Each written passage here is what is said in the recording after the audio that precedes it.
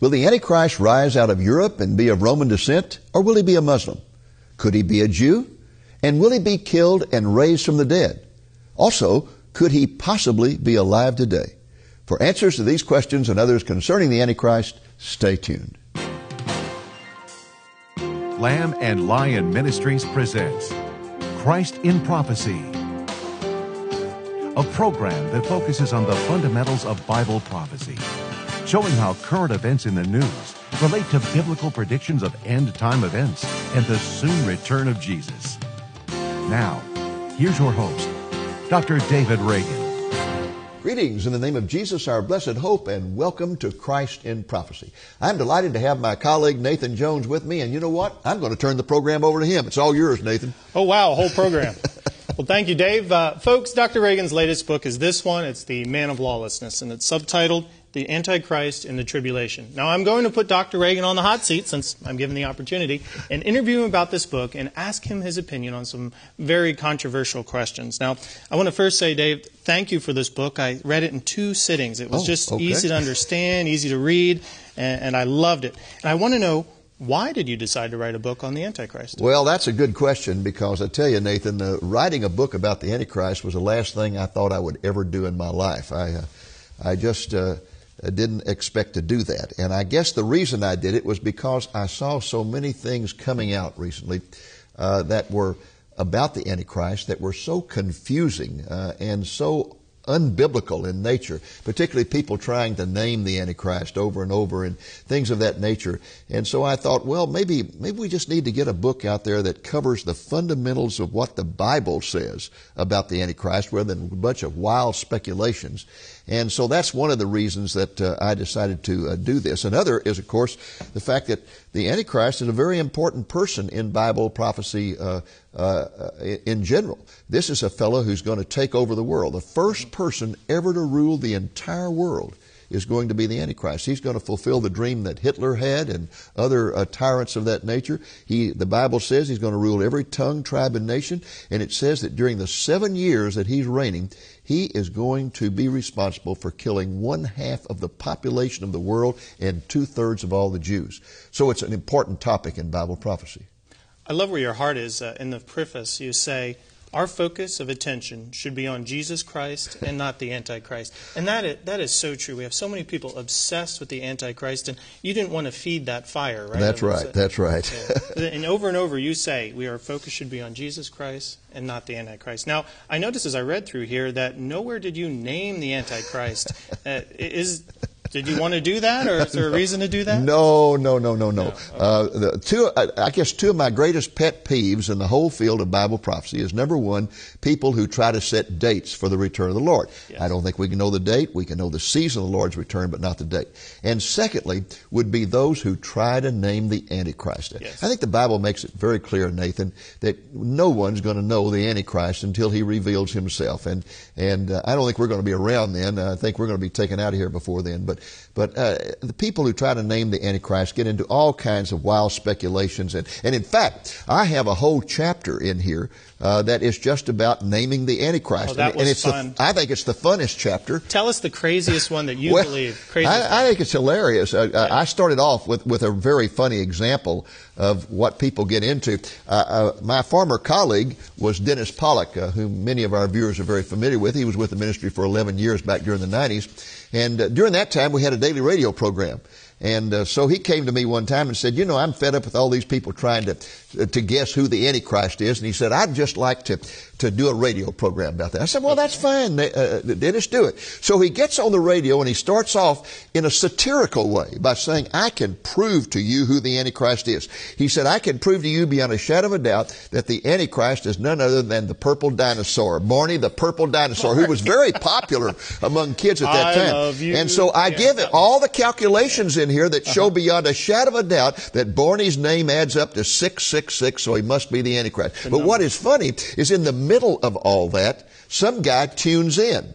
He didn't hear the opening of the program. He tunes in while Dennis is, and he thinks Dennis is serious. So he writes us this enraged letter saying how irresponsible we are that we would be naming Barney the purple dinosaur as the Antichrist. But what I do in this chapter is I move from something silly like that to some really serious ones.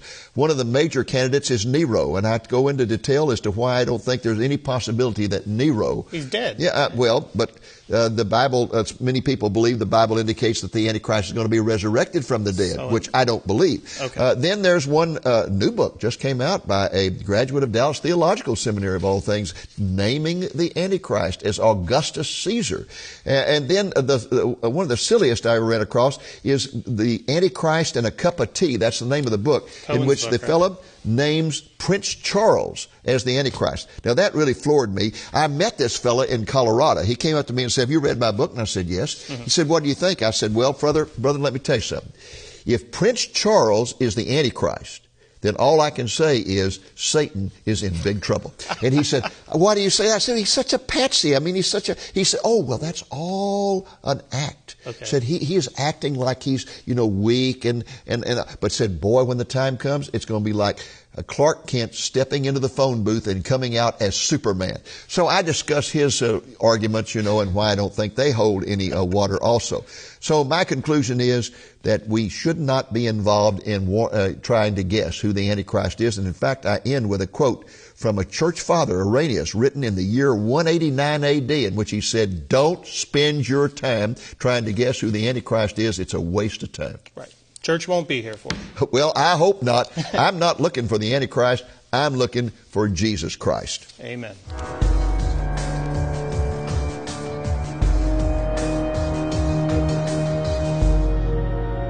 Welcome back to Christ in Prophecy and my interview of Dr. David Reagan concerning his new book about the Antichrist. Now, Dave, do you believe that the Antichrist is alive today?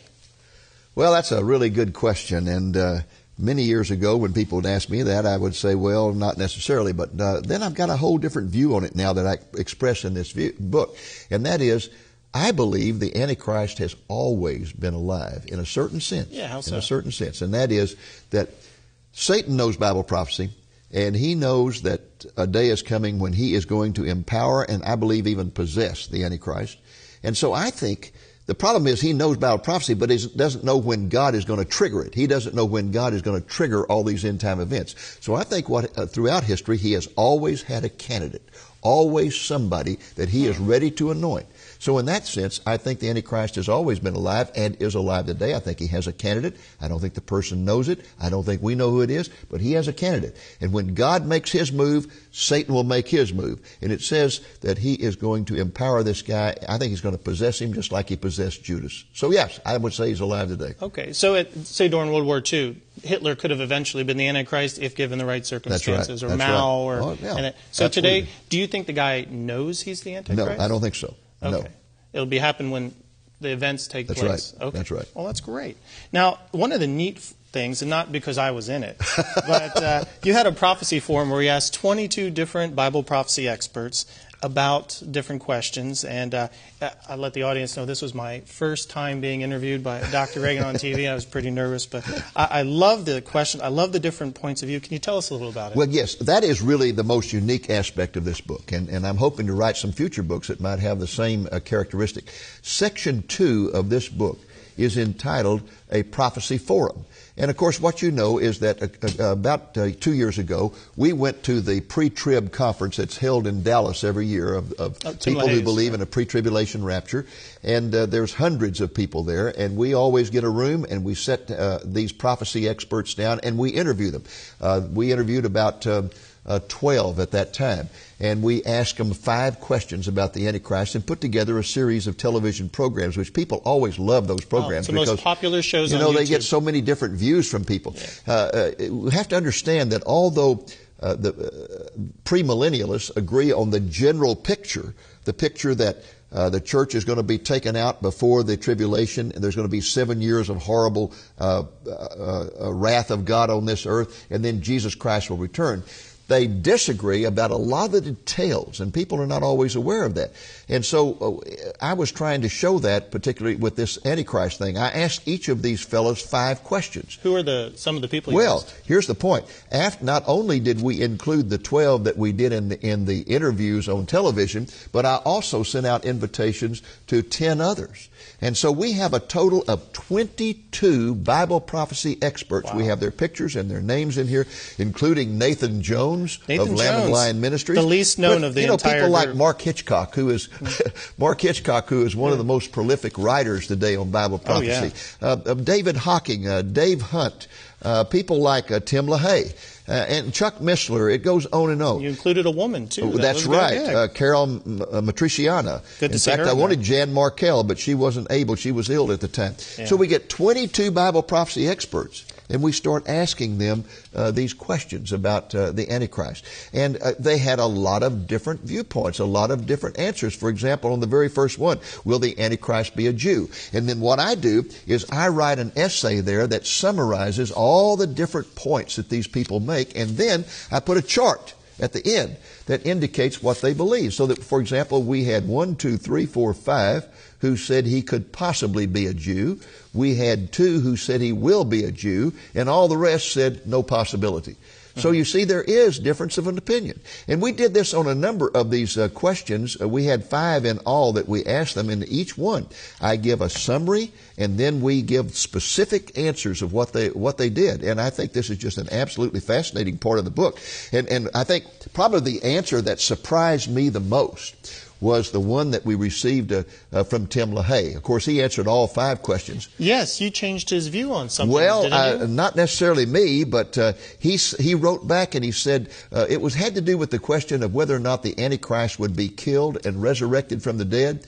And he wrote back and he said, you know, in the Left Behind series, I took the position, he and his fellow writer, that the Antichrist would be murdered and would be resurrected from the dead, and this would cause the whole world to turn to him.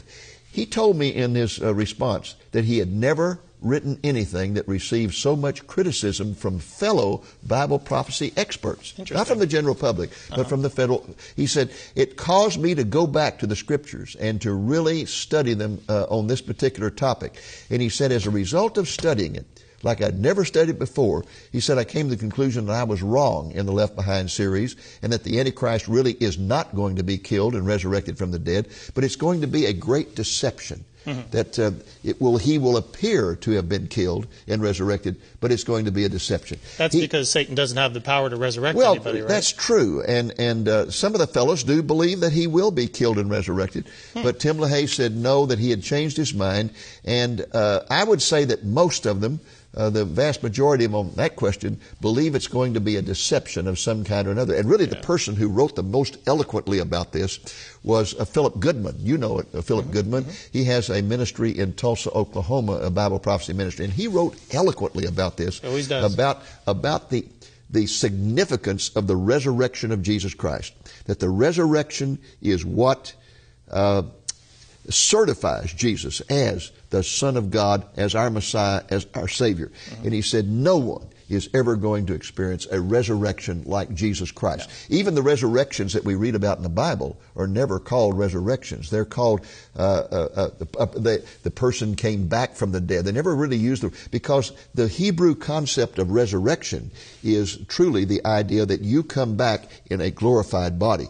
And the people who died in the Bible and were resurrected were really resuscitated, because they did die again. Jesus is the only one who ever died and came back from the dead, and that's not going to happen to the Antichrist. That's going to be one of the many deceptions that the Antichrist and his false prophet will pull on the world.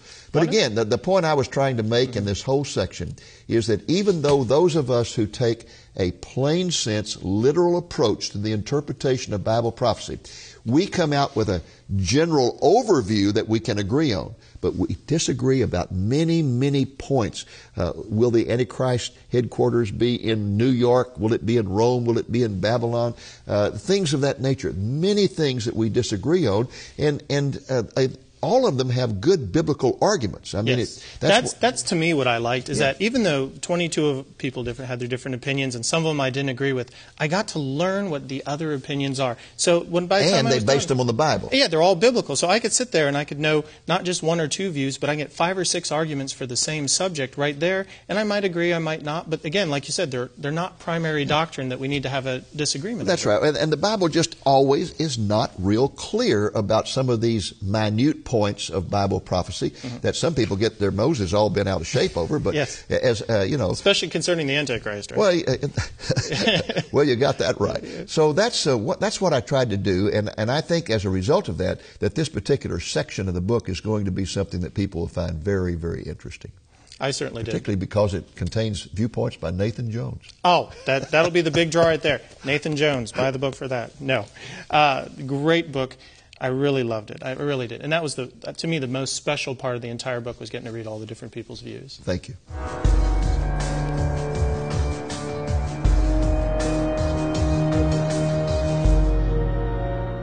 Welcome back, folks, to Christ in Prophecy and my interview of Dr. David Reagan concerning his new book, The Man of Lawlessness.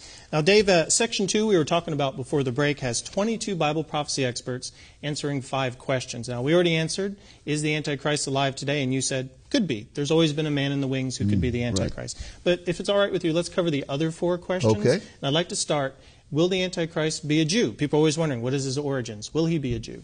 Well, there's a good biblical reason why for many years, in fact, throughout most of history, people have argued that the Antichrist will be a Jew.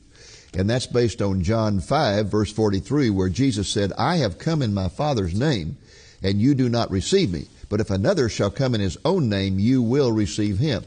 I believe he's speaking there of the Antichrist. Church scholars throughout history have believed that. And so they thought, well, if he's saying that someone else who comes will be received by the Jewish people, then he would have to be a Jew in order to be received by the Jewish people. So that's the basis for the argument that people believe that maybe he will be a Jew. What do you think? What do I think?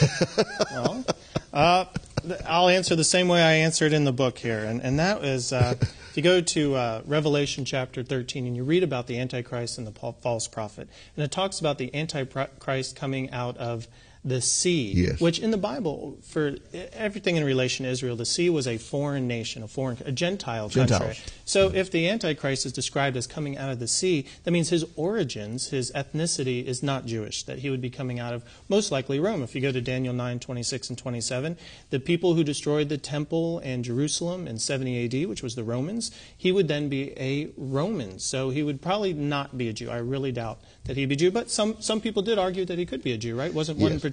Well, they did, and but the overwhelming answer to that was that he certainly was not going to be a Jew, and that was the opinion of these particular Bible prophecy experts. The majority, right? Yeah, by overwhelming majority, that he was not going to be a Jew. Now, I think you summed up the arguments beautifully there, because again, the Bible uses the sea as a symbol of the Gentiles, and it says the Antichrist is going to come out of the sea. That's a symbol of him coming out of the Gentile nations. But the other one that I think is the most important one was the other one you named from Daniel, where it says that the Antichrist is going to come from the people who destroyed the temple, and that, of course, was the Romans, and they were Gentiles. So I don't think there's any possibility he's going to be a Jew. I think throughout church history, he has always been identified as a Jew, not only because of these biblical reasons, but also because of vehement anti-Semitism, and the church trying to make the most terrible character in all of history a Jew. So ethnicity-wise, then, we're pretty much in agreement he's a Gentile. Now, what about his religious background? This is a lot of contention. Will he be a Muslim? That's a lot of contention to get a lot of emails about people wanting that. Is really angry people about that topic. Well, this is something that I don't think ever occurred to anybody until recently. Okay. It's people tend to interpret Bible prophecy out of the newspaper. So whatever is popular in the newspaper, well, that's it. Well, today the Muslims are on the rise. The Muslims are very aggressive around the world. So we have people now saying, well, I think the Antichrist is really going to be a Muslim. We have a fellow by the name of Joel Richardson has written a book about this, and he is the primary advocate of this viewpoint that he will be a Muslim. And, the first time I heard about that, my immediate reaction was that's just crazy, because the Bible says point blank that the Antichrist will walk into the rebuilt temple in Jerusalem, take his seat on the throne there, and declare himself to be God.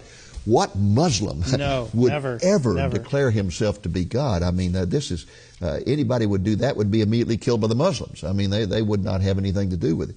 But their theory is that the Muslims are going to increase in power, and the Antichrist will really be a Muslim leader. He will be the Mahdi.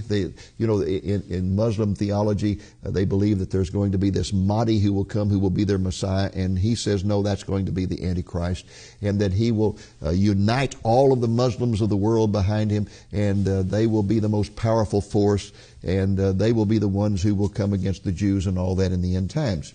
There are a lot of problems with that. Not only the problem of a Muslim ever declare himself to be God, but you know as well as I do, there's two wars that are indicated, the Psalm 83 war and the war of Ezekiel 38 and 39. In my opinion, that's going to pretty well wipe out the Muslims in the Middle East. Mm-hmm. Now, the majority of Muslims are in other parts of the world, but in the Middle East, there's not going to be much left to lead there. Wouldn't you agree? I don't see how that Islam could be a major player in the tribulation. Once Israel subdues its neighbors in Psalm 83, and then once God supernaturally defeats Iran and Turkey and Russia and Libya and all these major players in the Middle East, how could Islam possibly stand? How could a Muslim have faith in Allah anymore when the entire infrastructure of Islam is destroyed? And then the Antichrist, when he comes in to fill up that vacuum, more than likely will annihilate the rest of the Muslims in India and Bangladesh and other places. In fact, the indication of the Scriptures is that the Psalm 83 war and the Psalm Ezekiel 38 and 39 war are most likely going to take place before the tribulation begins or early in the tribulation, and there's just not going to be any Muslim power left in the Middle East when that's done with. There's a lot of problems with it. One problem is that the person who talks the most about the Mahdi is the leader of Iran today, and that's a Shiite nation. The Shiites are at most 20% of the Muslims. Really probably closer to 10%. 90% of the Muslims in the world are Sunnis. Mm-hmm. And I cannot believe that some Shiite Mahdi is going, because they argue that when he appears, the first thing he's going to do is declare that the Shiite version is the correct version. Of course. And then all the Sunnis are suddenly going to say, oh, great, and unite behind this guy. Furthermore, that violates the covenant that God gave to Ishmael. In that covenant, God said, you will always be a people who will not be able to get along with anyone, including yourselves. The Sunnis and Shiites are never going to, they hate each other with a passion. They're never going to unite behind some Mahdi or whatever. It's just the whole theory goes against everything we have here. And of course, their number one argument now has become, well, Daniel 9 says that the Antichrist is going to rise out of the people who destroyed the temple. And they argued that most of the Roman soldiers were people from the Middle East. Mercenaries and all and so they said, you know, those are people from the Middle East, and so they're going to be kind of rise out of the Middle East. Listen, my argument there is I don't care what they were. I don't care if they were Australian Aborigines. It was the Romans who decided to destroy Rome. It was the Romans who gave the order to destroy Rome. It was Roman generals with Roman troops. I don't know how the Bible could be any clearer. It's not going to be the Muslims. Very good. I agree, totally 100%.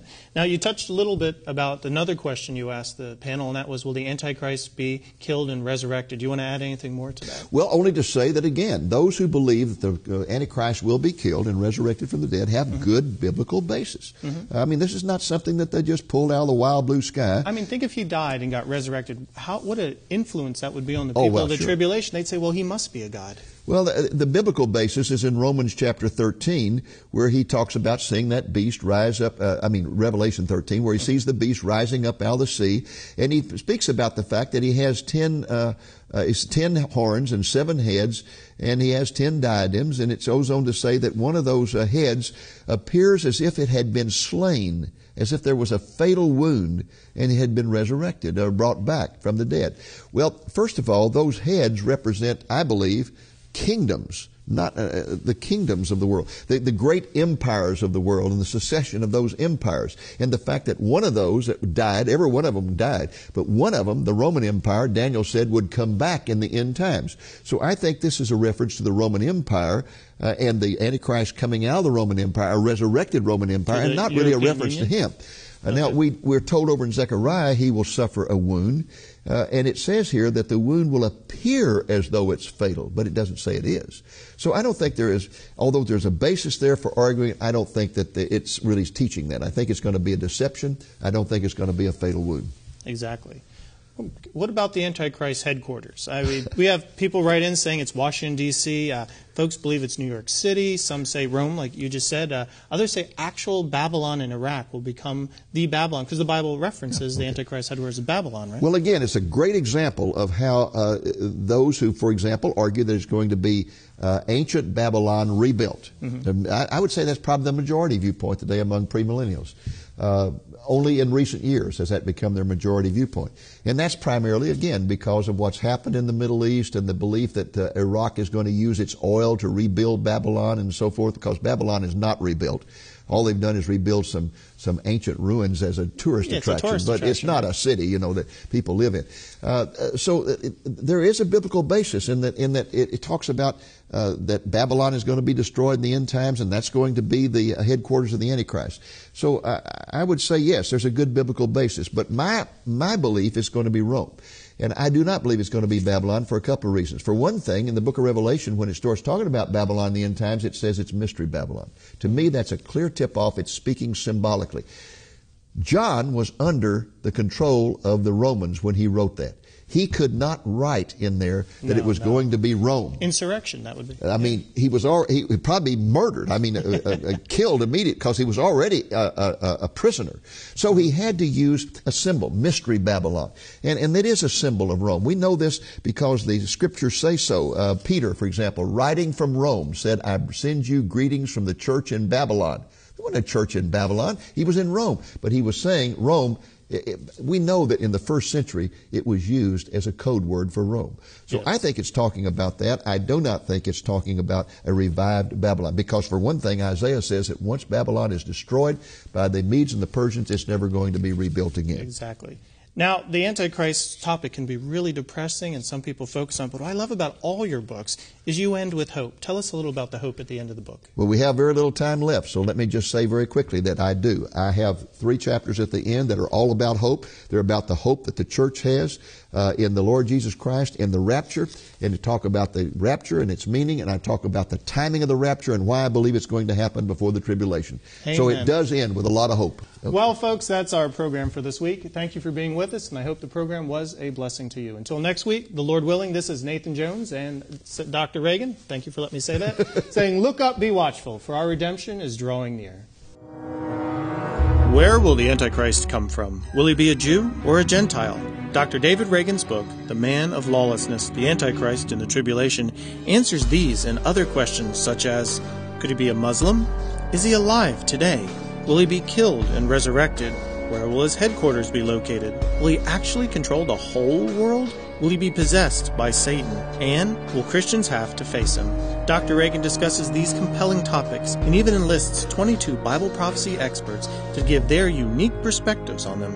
You will not want to miss this opportunity to survey the career of the Antichrist during the coming tribulation. To get your copy of The Man of Lawlessness, the Antichrist in the Tribulation, call the number you see on the screen, 8 a.m. to 5 p.m. Central Time, and ask for it by name, or go to our website at lamblion.com. It is available for a gift of $15 or more plus shipping. This would make a great gift for your pastor or church library. Christ in Prophecy is made possible through the faithful and generous support of viewers like you. Please consider making a donation to Lamb and Lion Ministries so that we can continue broadcasting the message of Jesus' soon return. Thank you, and God bless you. Thank you for joining us on today's Christ in Prophecy, a presentation of Lamb and Lion Ministries, a non-denominational ministry dedicated to teaching the fundamentals of biblical prophecy and proclaiming the soon return of Jesus.